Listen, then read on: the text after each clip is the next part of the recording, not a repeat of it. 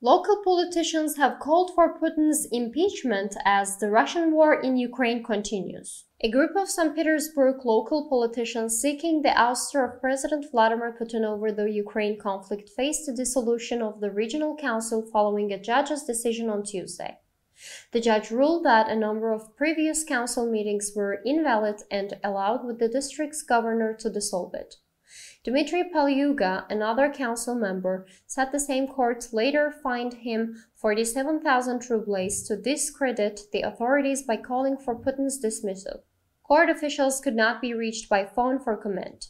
In the next 2 days, 4 more people from the Smolninskoye local council will go to court. Last week, a group of council deputies asked the State Duma to accuse Putin of treason with the state and get rid of him.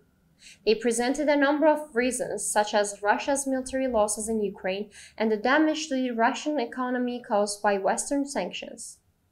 Another local representative said 65 municipal leaders from St. Petersburg, Moscow, and other places had signed a petition calling for Putin's resignation. That petition was made public by another local representative on Monday. To reach all the actual news fast and reliable worldwide, please don't forget to follow and like us.